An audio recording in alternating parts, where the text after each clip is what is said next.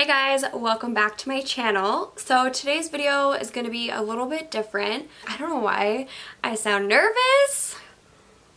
Take a deep breath. It's not that big of a deal. I just feel like I'm very like one-on-one right now instead of like having a mirror in front of me and like makeup. Hey, I guess I have to get used to this interview life because you know I'm going to be famous one day.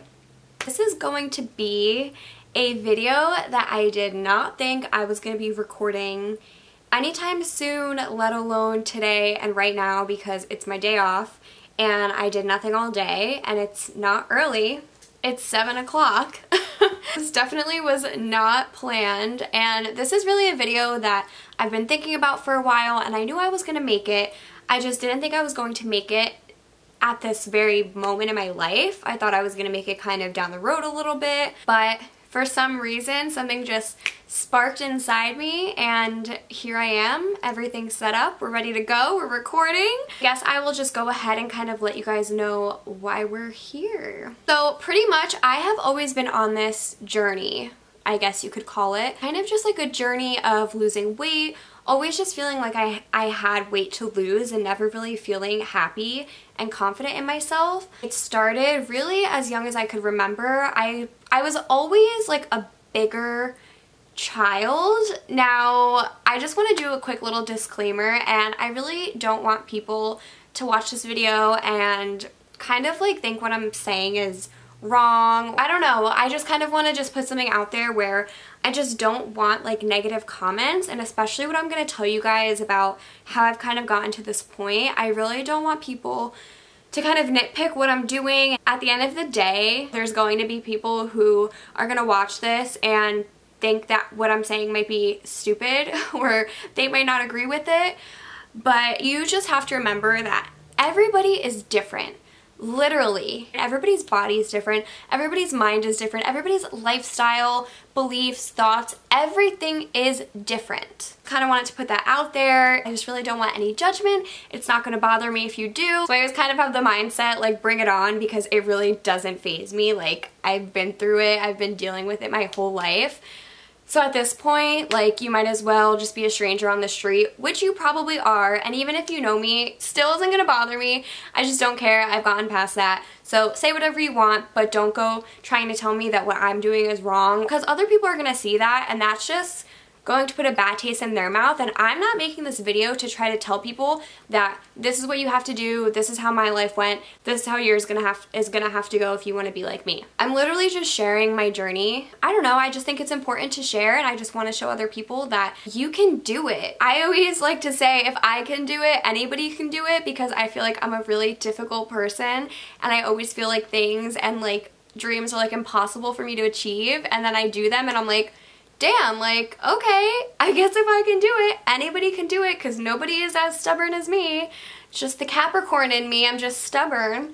Back to where we were. I'm just gonna lay it all out there, so this is just gonna be personal and whatever. The way I want to say this is that I was always bigger than my friends. I got my period when I was 10, so I pretty much started developing pretty quick. Like, I got boobs really quick. My body just started changing a lot quicker than a lot of my other friends. Of course, there are tons of people out there who also got their period at 10, but it's not the most common age to get it, and the people that I was surrounding myself with, nobody else had their period, and nobody else had boobs, and nobody else's body was changing. So I was always a little bit chubbier, my body just changed a lot quicker, so I always just kind of felt out of place. In high school, same thing. Always was like a little bit bigger than everybody else. You know, everybody's like literally 90 pounds in high school. And it's funny to now look back at that, because I was literally wearing 00 jeans and I thought I was fat. And that like kind of upsets me, because I feel like I wasted so much time thinking that I was fat when, girlfriend, you're wearing 00 jeans. Like, doesn't get much smaller than that. It's always been something that's bothered me. As I got older, it kind of got worse. I always ate my feelings. That was like a big thing for me. My mom always makes jokes. She's like, oh yeah, you know, I would go into your room and in your nightstand you had a drawer filled with chocolate. Look back at that now and I'm like, wow. Like, I did have a problem. I mean, literally, my nightstand was filled with chocolate, and I would sit there at night and I would just eat it. I just ate my feelings away. That's just what I did. Never really gained weight. Like I said, I was small, but in my mind, I was huge. And then as I kind of started to get older, stopped eating my feelings at certain times, and I would do other things, like I would make myself throw up, or I would not eat. And it was just kind of years of the same cycle going on. I would do a month of eating my feelings, and the next month I would throw up everything I ate. And then the month after that, I would be like, I'm gonna go to the gym, I'm gonna go on a diet, blah, blah, blah, blah, blah. And it was just kind of this like never-ending cycle of feelings and emotions and just hurting my body, essentially. Body, my mind, like everything was just so unhealthy. And as I got older, I got bigger, and to the point where I wasn't a 00 anymore, which there's like, honestly, I just want to put it out there right now that size literally doesn't matter. There was times when I could be a 12 in jeans and then I would still fit in like my size 6 jeans from a couple years ago. I feel like it's 2019. We know that the sizing is different everywhere, in every store, in every brand. That's not even a topic I want to go over in this, because that's something I could go on forever, just to instill it in people that literally the number means absolutely nothing. Like, that's all I'm gonna say about it, but I just don't want you guys to ever stress about a number on your pants or on your clothes, because it's bullshit, for lack of a better word. You just have to find clothes that fit you and make you feel good, and that's genuinely all that matters. Years went on, got a little bit bigger, and would always kind of hear like little comments from people. Nothing like crazy, but it definitely started happening more and more. Like, people were kind of starting to say some things or making me feel some type of way because I was getting bigger. Like, I was growing up, my body was changing. I couldn't eat whatever I used to eat before. And that's just the reality of it, and that happens to a lot of us. Like, we could eat whatever we wanted when we were kids. Your body just changes, you get older, shit happens, and you can't keep doing what you were doing before. After high school, I wasn't big, again, but in my mind, I was huge. I was probably, actually, I have my FitnessPal, which tracked my weight, so let's see if I have high school in here. I've talked about this app before in one of my other videos. It like has made me realize how my journey has really truly gone. So actually this is great because I can see all my weight on here. 2014, around the time I graduated, I was 130 pounds. In 2 months after I graduated high school, I gained 10 pounds. A year later, I gained another 10 pounds, so I'm over at 148. I gained 10 pounds that summer, 155, 166. April 2018, I was 171. So in between February and April of 2018, something pretty big happened in my life. My mom gave birth, and my whole life I was always an only child. So this was really like something that impacted me pretty hard at the time. Literally 22 years of being an only child. My mom has a baby. I'm so happy for her, but it was just like a weird life change that I feel like it didn't bother me, but I guess looking back at how like my weight just went up, and I just am just remembering that year. Not only did I eat what she was eating when she was pregnant, like we would go on these food adventures together, which I wouldn't trade for the world because that was so much fun. So I was just eating it with her, and I also took that year off of college. So it's kind of just like I was just almost like being pregnant with her. And just kind of laying around, chilling, eating. Wouldn't trade that for the world, but that was like probably the worst thing I could have done, because that's when I hit my heaviest weight, and I hit 180, which is crazy to even say, and I didn't even document it in my FitnessPal because I just think like the shock of just seeing that number, and like that was just crazy to me. So crazy because my boyfriend weighed less than me, and that was the first time that he ever weighed less than me, and that number hit, and even though I didn't track it, I remember it, and I remember seeing it. I was just like, oh my god, like I'm so close to 200 pounds. I can't even like process, but it hit me hard. I felt like when I saw 180, I was like, okay, this is it, I'm going to make a change, this is the change. Like that was like it for me. But in reality, it wasn't, and I don't really I don't really know why, and I feel like there's something that can't really be like explained in a video or explained by anybody, but you're going to have a certain point where you're just kind of just gonna do it for yourself. And I feel like that's where I'm at right now, and everybody keeps asking me, oh, like, what made you finally do it? I don't have an answer. Like, there's so many times where I felt like, okay, now I'm doing it, and I would come up with plans, and I would come up with workout plans and meal plans, and I'd start going to the gym more, and I'd be meal prepping, and none of those times were the time. Even though, like, mentally, I was ready to put in the work, it just wouldn't last. It would just fizzle out. Usual vacation that I take with my boyfriend in the summer, so I was like just ready. I'm like, I'm gonna work out, eat healthy, I'm gonna look good for this vacation. I did the keto diet, which I explained in one of my videos. I'm not really gonna talk about it that much because I know this is gonna be a really long video. I probably lost about 7 to 10 pounds, got down to like 163-ish. If you don't know what the keto diet is, which I'm sure you do, I'm just gonna tell you real quick in 10 seconds. Pretty much you have no carbs at all, and you're just high fat, high protein, and no sugar. Lost the weight, went on vacation, decided that, you know, I lost my weight, I'm just gonna eat whatever I want. I ate whatever I wanted. I felt a little sick bringing back in food that I wasn't eating for like a good month and a half.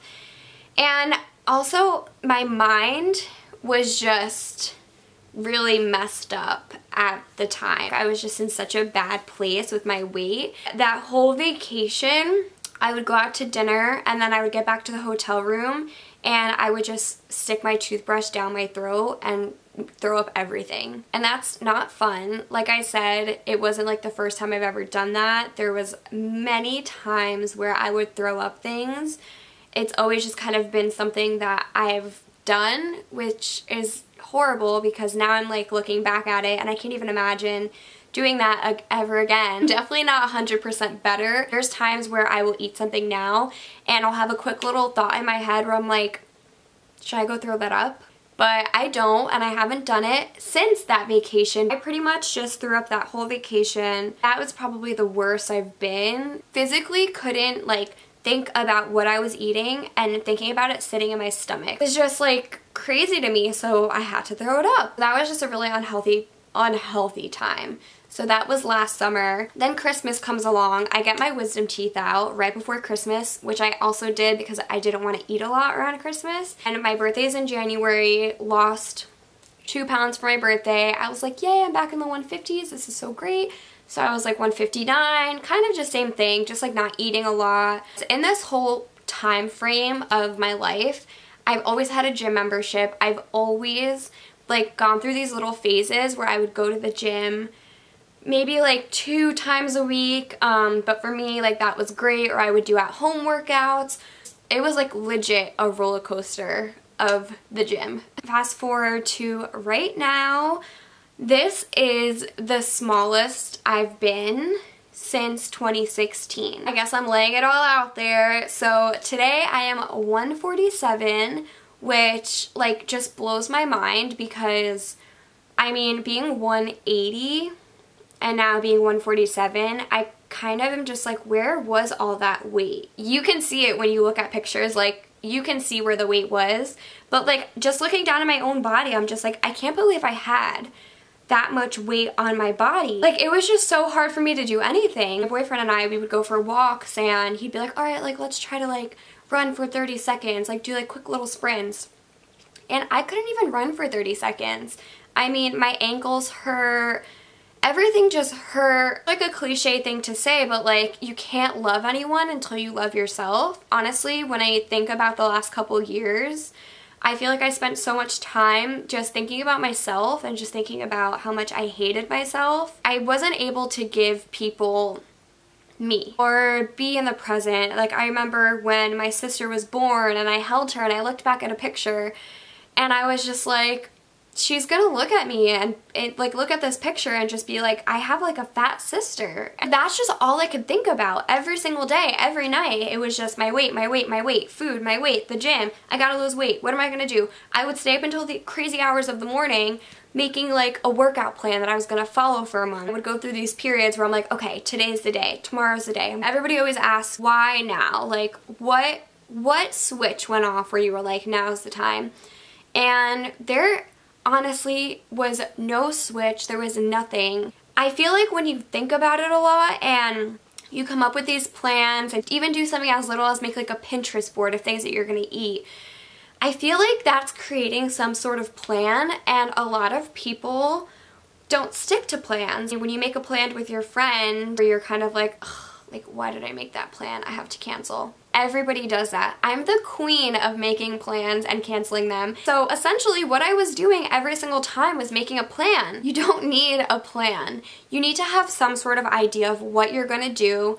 You need to have your goal in mind, of course. I mean, my goal was really vague. I was just like, I want to lose weight. I just feel like these years have just been snowballing, and finally, it's like a big ass snowball just hit me hard. It just smacked me in the face and I wasn't even ready for it. I had no plan. I had no food ready to start this journey. I had nothing. It just hit me out of nowhere. So what I've been doing, pretty much I am eating really clean. I kind of just try to stick to having healthy carbs. So I'll have sweet potatoes.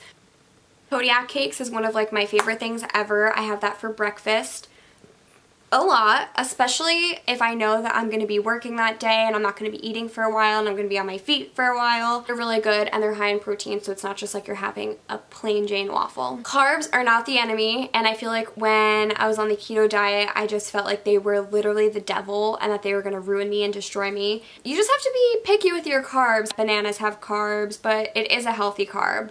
But like I wouldn't have like a protein waffle and a banana in the same day. I pretty much just eat super duper clean. I did get a food scale, so sometimes I'll track like how much chicken breast I'm having, and it's just kind of for me to know, and I track everything in the MyFitnessPal app. Literally a food scale I think was like $9 off Amazon. So it's not even like it's like a crazy investment. Like seriously, you can skip Starbucks for a day and you can get yourself a food scale instead. And then what I feel like what really helps me personally is that once a week I have a cheat meal.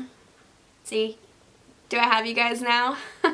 Not a cheat day where I'm gonna go and just eat whatever I want.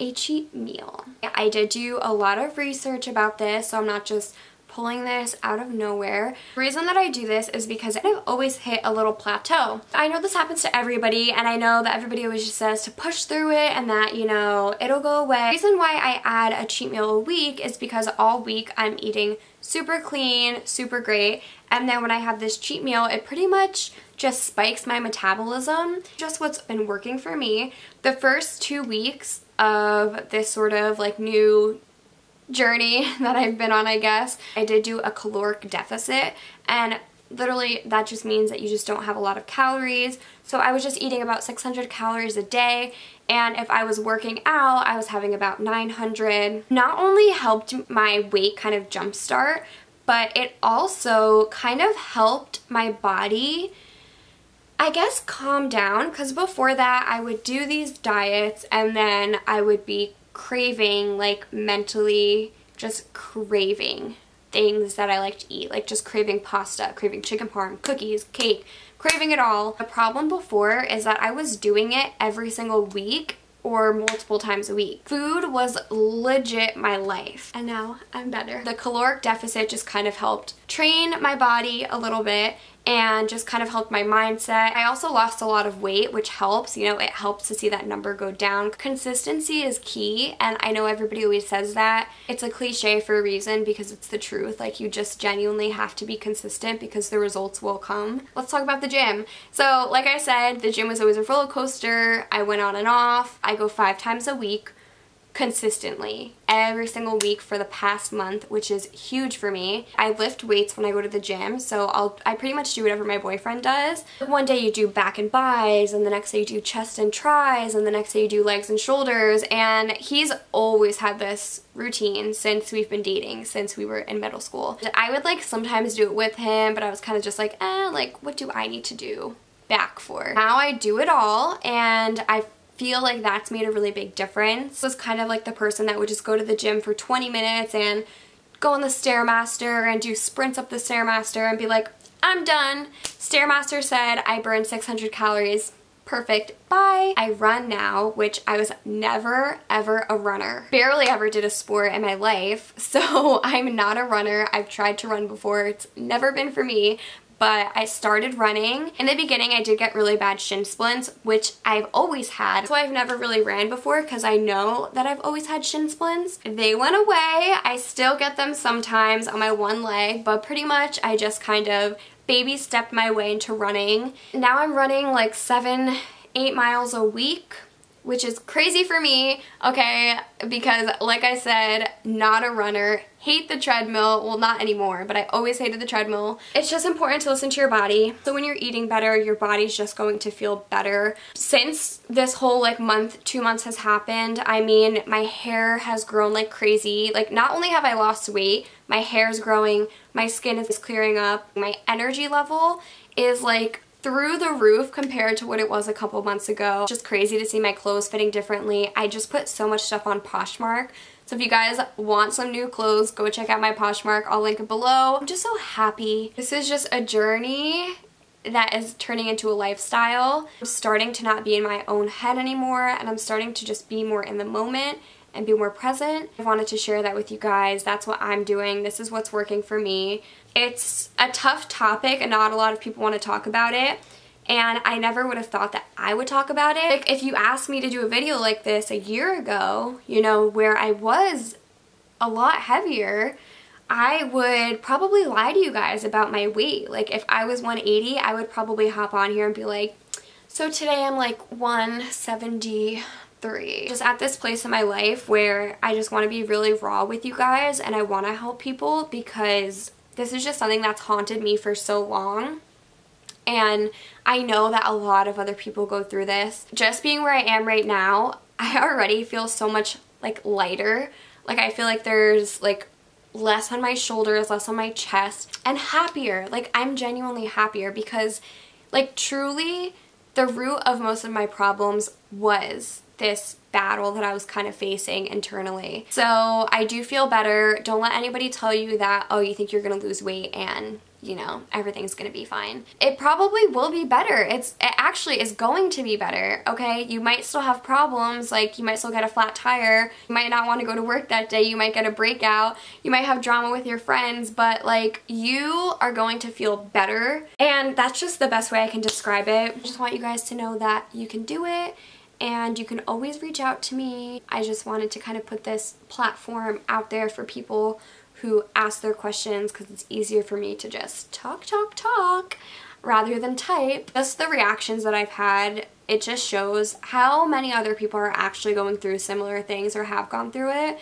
And like I said to you guys, I've been through it all with this. Like the eating problems, throwing up, starving, like I've been through it all. I just wanted to put that out there and just say that because that's not going to fix anything. I just wish that I could go there right now and stop myself from throwing things up and just letting myself know that that's not going to work and it's not going to do anything, and I'm literally only hurting myself. Just like a release somehow, like I was like taking control over my own body when this whole time I had control over my body. I'm gonna leave that there. I can keep talking about this forever, but if you guys like this type of video, please give it a thumbs up so I know that I can make more. And if there's something you guys want to know more about or a topic that you want a video to kind of focus more on, let me know. I'm an open book. Just told you guys how much I weigh. Okay, my book is wide open, so do not be afraid to ask me anything. Don't feel stupid to ask me anything. I feel silly making this video, so